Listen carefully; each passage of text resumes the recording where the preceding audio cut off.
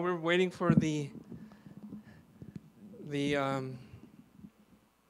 projector, let me just let you know that we're talking about the three angel messages. And the last few months, we've done the first angel's message, which is Revelation 14, 6, and 7. And we discovered last time, we discovered that the reason that we worship God is because, among many other things, His great work of creating us and redeeming us by His everlasting love. And we also discovered that the pre-incarnate Christ, that is the Word of God Himself, He was the agency through which God lovingly created our world in 6 literal days. And mankind was the crowning act of creation. We also learned that after God created this world in 6 literal consecutive days, He rested on the 7th day. And He blessed the 7th day. And He made it holy. And therefore, the Sabbath day became to be. And it became known as the Sabbath of the Lord. And we also learned that the Sabbath is God's seal. And we worship God by keeping His Sabbath holy. And by doing so, we acknowledge Him as our Creator and also as our Redeemer. Any questions so far? Now, the Hebrew word for Sabbath, who knows the Hebrew word? Who remembers the Hebrew word for Sabbath? Shabbat. That's right, Roger. And we can say Shabbat Shalom. It means Sabbath peace to you. It's a Sabbath greeting that, and it puts together Sabbath and peace. And the Sabbath, or the Shabbat, is God's temple in time. And it points to what? It points to Jesus. That's right. The Sabbath points to Jesus. It is also pointing to the plan of redemption through Jesus. And by God's grace, we keep our body temples healthy. Because the Sabbath, you will see, is a sanctuary in time. And we are God's sanctuary in space. So we are each in our frontal lobes, which is 1/3 of our brains, we have the Holy Spirit as we invite the Holy Spirit in. So we have here, we are full, everyone here, as we invite the Holy Spirit into our hearts, our sanctuaries. And we are gathering together as a sanctuary, as sanctuaries, each with the Holy Spirit, in a temporal sanctuary in time, you see. And you can see this in the actual spelling of the Hebrew for Shabbat, which is spelled Shin Beit Tau. And we won't go through all of this because we've I've covered this before. The ancient symbol for Shin depicts destruction by fire. And that's what occurs at the altar of sacrifice. So Shin represents the aspect of justification on the altar of sacrifice by the sin pardoning power of Christ's life, death, and resurrection. And we symbolically participate in this through baptism, where we experience death to self, burial of the old person, and resurrection as a new spiritual being. And this is something that occurs that we need for real. It's a symbol of something that's real. Beit represents tent in the Hebrew economy.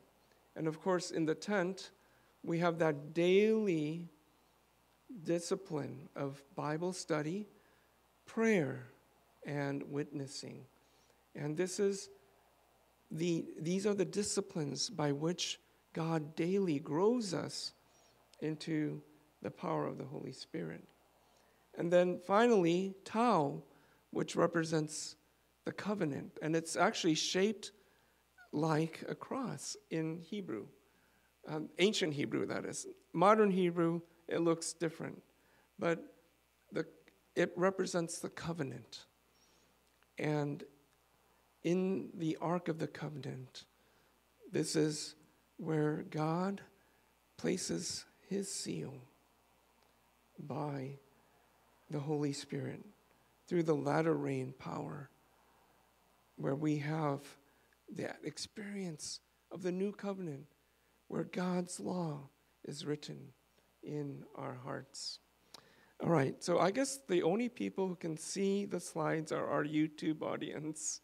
So you might have to go look at YouTube to see the slides. But let's turn right now to Revelation 14:8. And here we see the second angel's message. So we're getting into the second angel's message today. And there followed another angel saying, Babylon is fallen, that great city, because she made all nations drink of the wine of the wrath of her fornication. So 3 questions naturally arise when we read this passage. First, who is Babylon? Second, what is her wine? And then third, what is her fornication? Today, we will attempt to address the first question, who is Babylon? Next time, we'll talk about the wine of the wrath of her fornication. All right, so who is Babylon? Let's turn in our Bibles to Jeremiah 31. It's a good thing we have our Bibles, because then we don't need the slides. So take out your book or your phones or your devices where you have your Bible and turn to Jeremiah 31. And let's look at verses 31 and 32. Jeremiah 31, 31 and 32. Behold, the days come, saith the Lord, that I will make a new covenant with the house of Israel and with the house of Judah, not according to the covenant that I made with their fathers in the day that I took them by the hand to bring them out of the land of Egypt, which my covenant they break, although I was an husband unto them, saith the Lord. So you see here that God contracted a marriage with his people. That relationship between Christ and the church is why we need to understand the biblical understanding of marriage. between Christ, who is the man, and his church, who is the wife. And his people, were they faithful to God? Unfortunately, they were not. And the sad story is written in the book of Ezekiel. So let's turn to Ezekiel, which is after Jeremiah. Ezekiel chapter 16, verse 15. Ezekiel 16:15. But thou didst trust in thine own beauty and playedst the harlot because of thy renown, and pouredst out thy fornication on every one that passed by. His it was. Wow, what a gruesome picture of unfaithfulness. I wish you could see the slide, but you can see it on YouTube later. Because his people apostatized. They broke his covenant and profaned the Sabbath and defiled the sanctuary. Not only that, they killed her children. So the church killed her own children. So we can read about this specifically in Ezekiel. Just turn to chapter 23, verses 38 and 39. Ezekiel 23, 38 and 39. Moreover, they have done this to me. They have defiled my sanctuary on the same day and profaned my Sabbaths. For after they had slain their children for their idols, on the same day they came into my sanctuary to profane it. And indeed, thus they have done in the midst of my house. So do you see where this is occurring? It's not the world that's doing it. It's happening in the midst of God's house. So it's very clear that it is the church herself that has defiled the sanctuary. And remember what the sanctuary symbolized? It symbolizes justification, sanctification, and glorification, which is receiving the new covenant by faith through the latter-rain power of the Holy Spirit.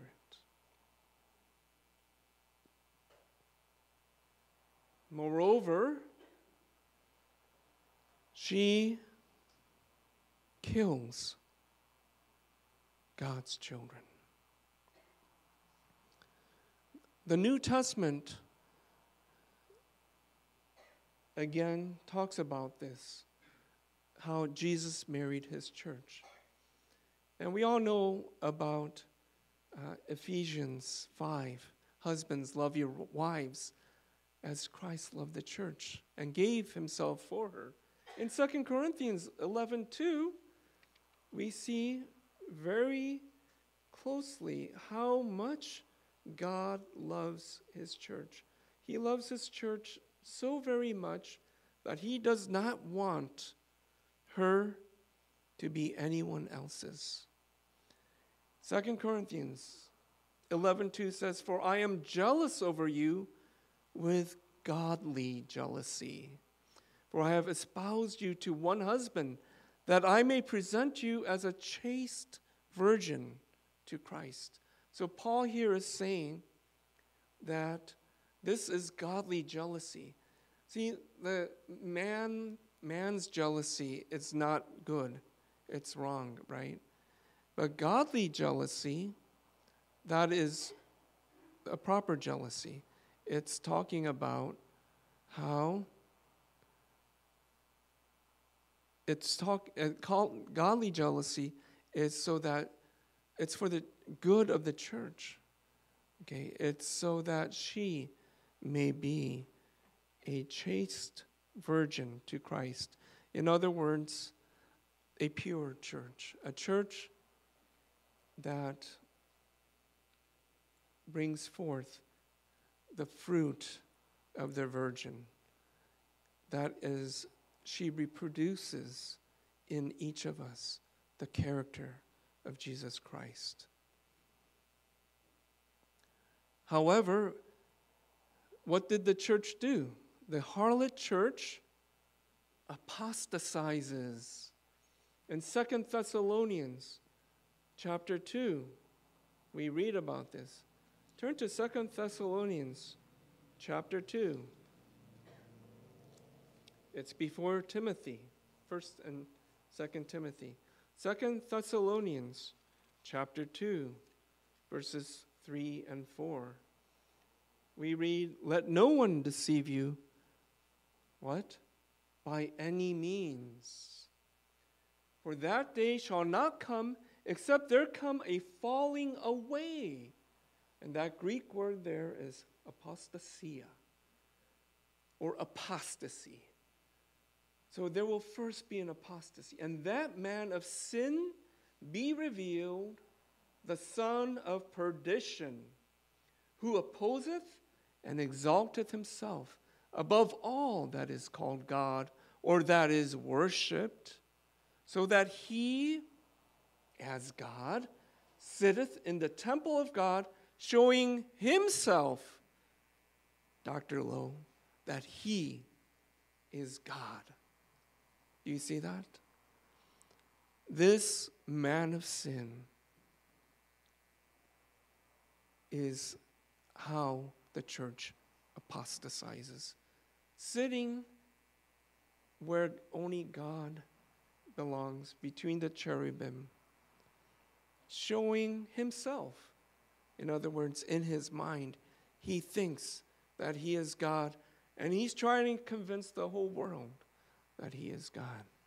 You see, that's the harlot church. That's the church that apostatizes. And what is the name of this harlot church? Let's turn to Revelation 17, verse 5. In Revelation 17, verse 5, God identifies this church so that there is no mistake. "And upon her forehead was a name written, Mystery Babylon the Great, the mother of harlots." So not only is she a harlot herself, her daughters are harlots. And she is also of the abominations of the earth. So you think of all the bad things that go on in the earth. Who's the mother of this? Babylon. Wars? Babylon. Famines? Babylon. Pestilence? Babylon. Do you see how Babylon is involved in every abomination upon the face of the earth? All the abominations that go on in this culture and society is because of this harlot church, Mystery Babylon the Great.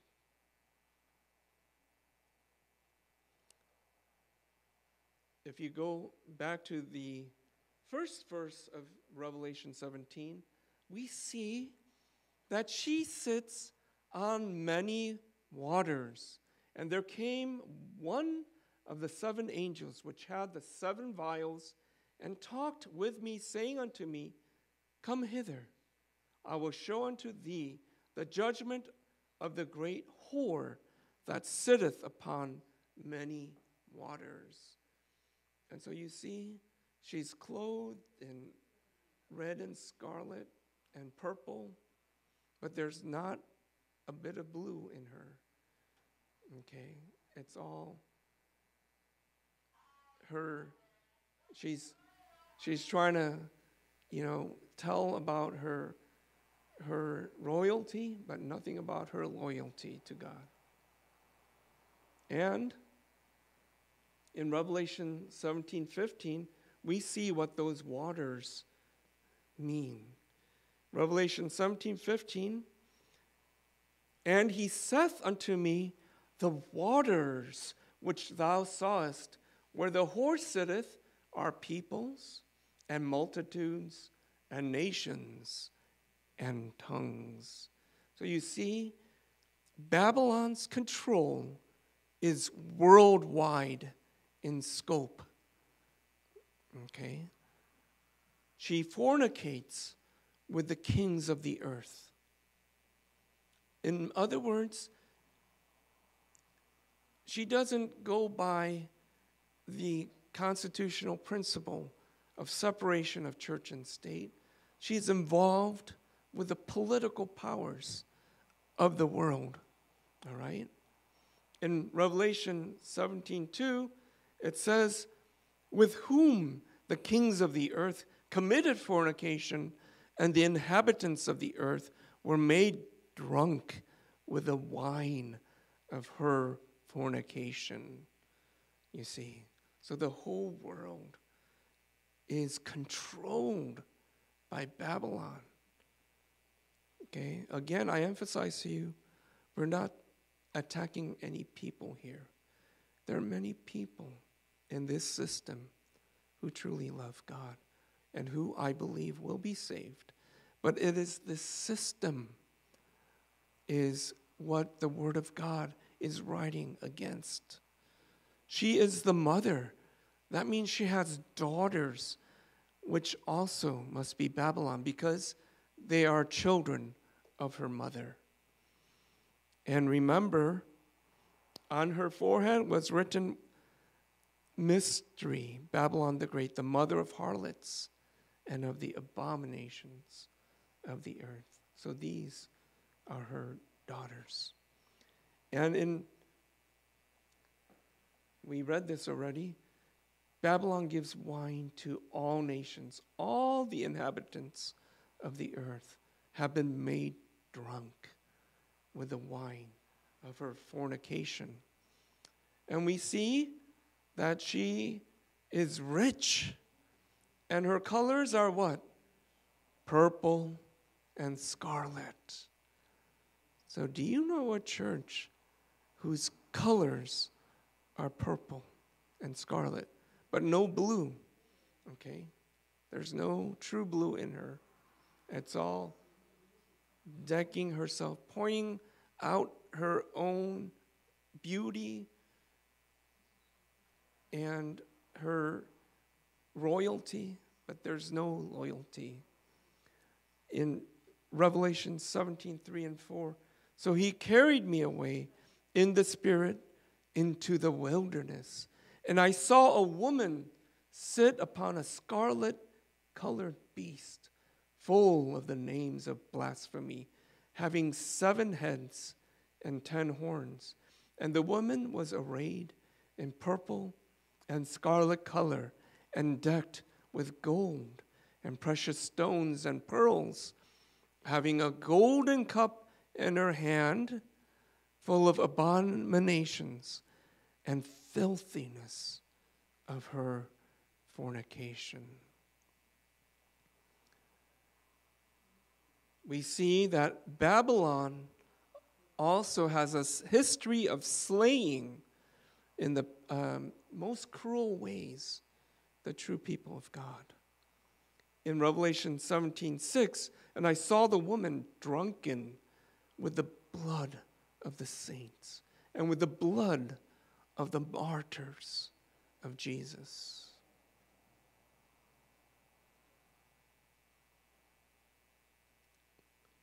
We also see that Babylon is a threefold counterfeit of the triune God.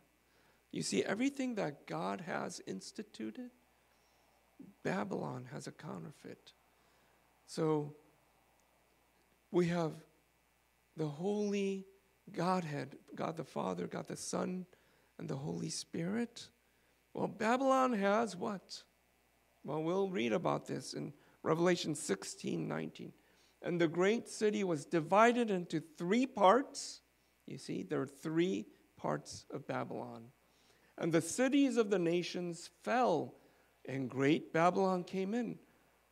Remembrance before God, to give unto her the cup of the wine of the fierceness of his wrath. So you see, there are 3 parts. And let's see in Revelation 16, 13, and 14, who are these 3 parts.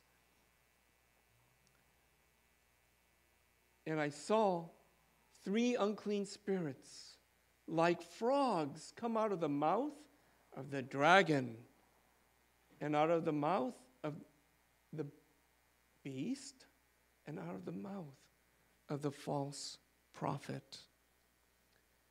For they are the spirits of devils, working miracles, which go forth into the kings of the earth and of the whole world, to gather them to the battle of that great day of God Almighty.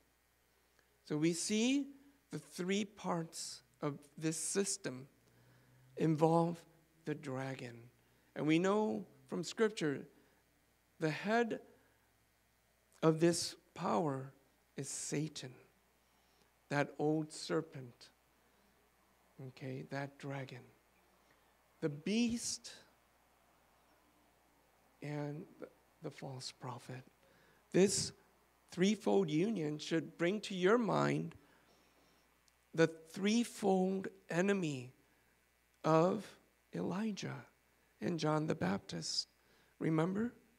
Who were the threefold enemies of John the Baptist?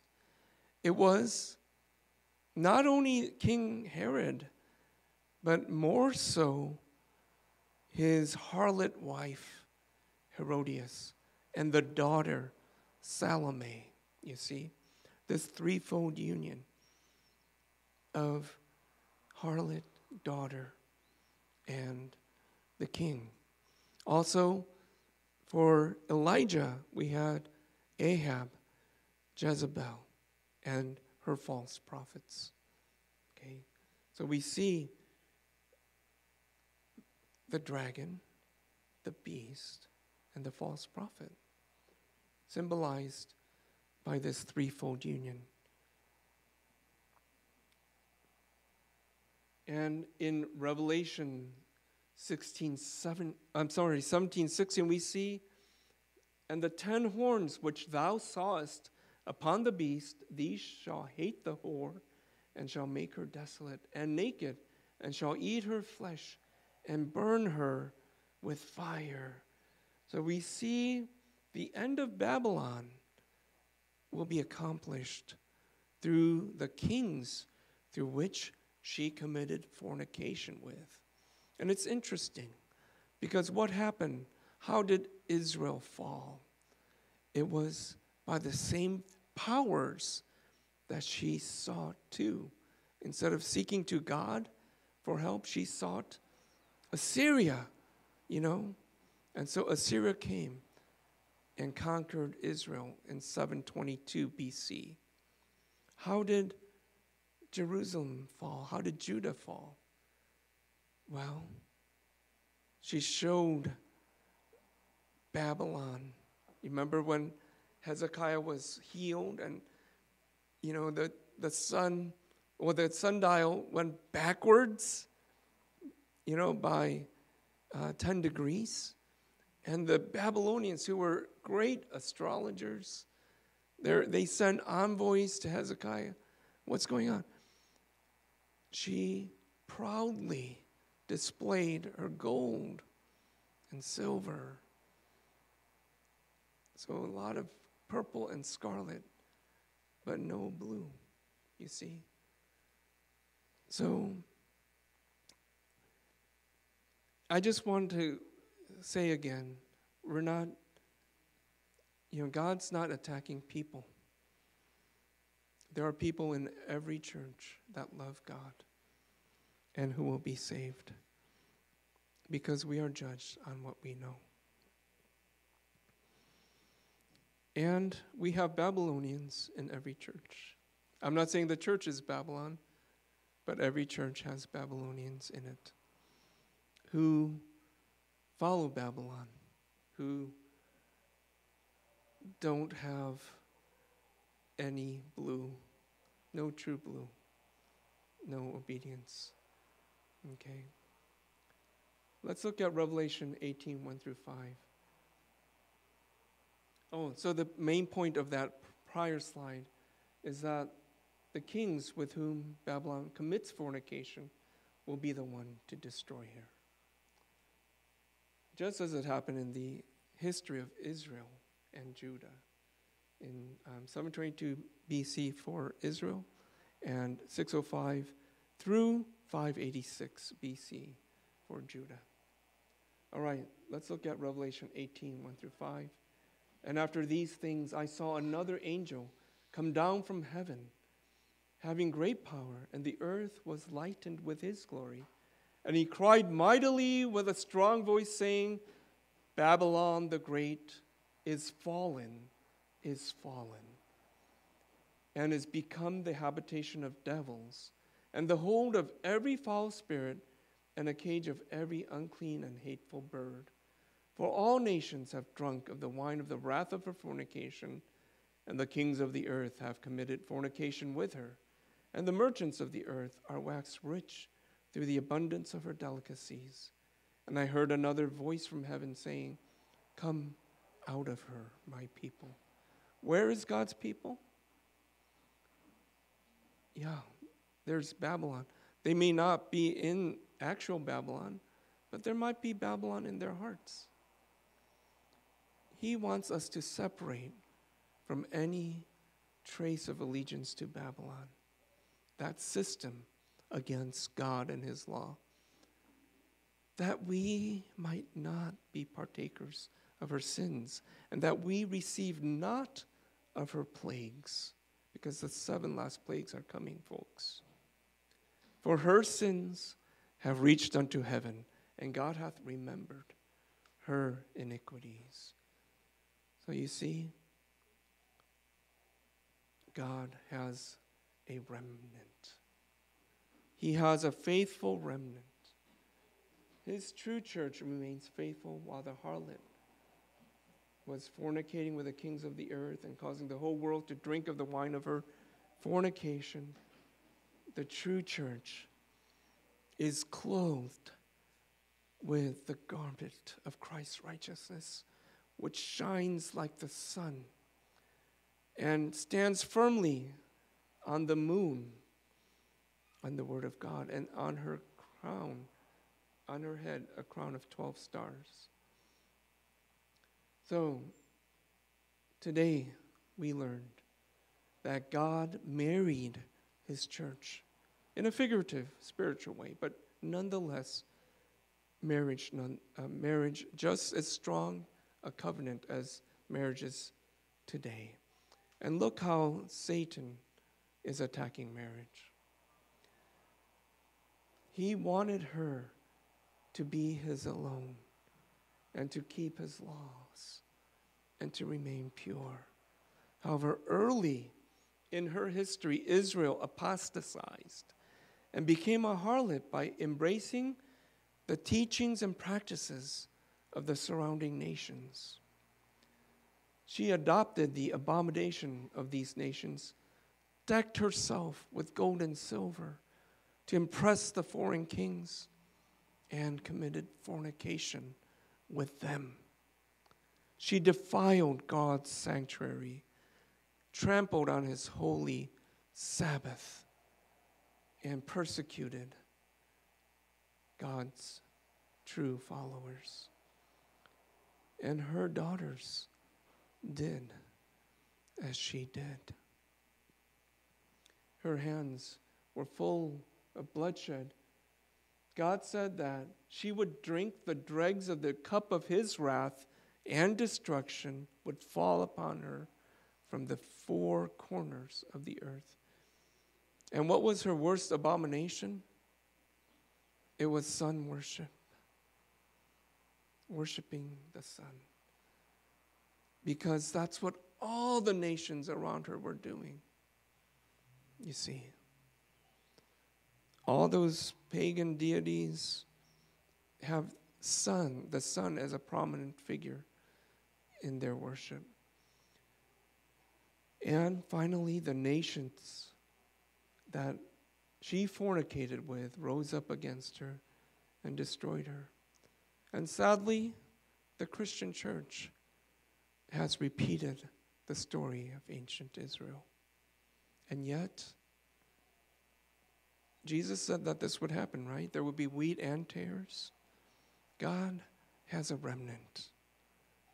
And the job of the remnant is to give these messages, the three angels' messages, to give the true gospel. You see how she defiled the sanctuary and turned topsy-turvy the way people are saved? That's what happens. People have a very false idea of how salvation works. And so we need to uphold the everlasting gospel and to say to the world that is seeped in thoughts of evolution and believing and trusting science over the God who created physical life on this earth. He is the one who created the laws of physics and chemistry and biology, anatomy and physiology. And people would rather believe that we are descended from unicellular organisms, which, by the way, taking billions of years is not enough time, because the rate of mutation, useful mutations, is very, very low. It would take literally forever because it never happened. So that it's our job to give this message. Worship the Creator and Redeemer by keeping His day holy. Who made Sunday the day of worship? It wasn't the Lord. It was a man. Okay. And so I have a call. Do you desire to come out of Babylon? That is, you may be in the world, but not to be of the world. Do you desire to be faithful to God and lovingly keep His Sabbath day holy? Are you willing that God use you according to His purpose to call others out of Babylon? If you are, then stand with me as we join together in prayer to God. Amen. Praise the Lord. Let's pray. Loving Heavenly Father, we thank you so much for showing us very clearly who Babylon is. And we each may have been influenced by Babylon, and we may have Babylon in our hearts. But you see by those who have stood that we would not have it so. We ask, according to your mercy and grace, to forgive us for the Babylon we cherish in our hearts. Lord, cleanse us of Babylon. Help us to let go of every vestige of Babylon, that we may fully come out of Babylon. We desire, Lord, to be faithful to you and to honor you by worshiping you on your holy day. No matter what the world may say, help us to be true to you. And we'll let you take care of all the rest. And Lord, finally, we would not be the only ones to be saved. We want you to use us in every and any way to save others. For hearing these prayers and the magnificent ways you will answer these prayers, we praise, extol, honor, and glorify you. For we do claim them. In Jesus' name, amen. You may be seated.